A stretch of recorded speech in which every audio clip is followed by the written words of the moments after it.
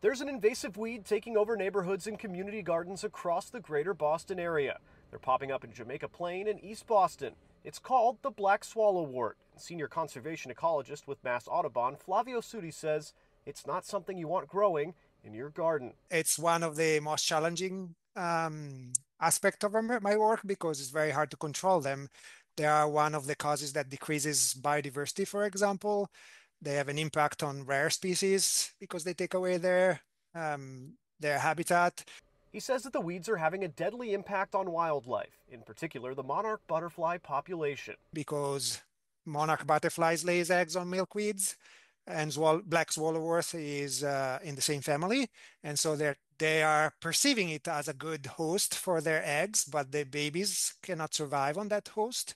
And so basically there is not a new recruit of monarchs if they lay eggs on black swallow-wort. Flavio says that climate change has contributed to more of these weeds sprouting up around the greater Boston area, and working to contain invasives like the black swallow-wort is a part of his job every single day this time of year. For those seeing them pop up in their own neighborhoods, there are ways that you can solve the problem.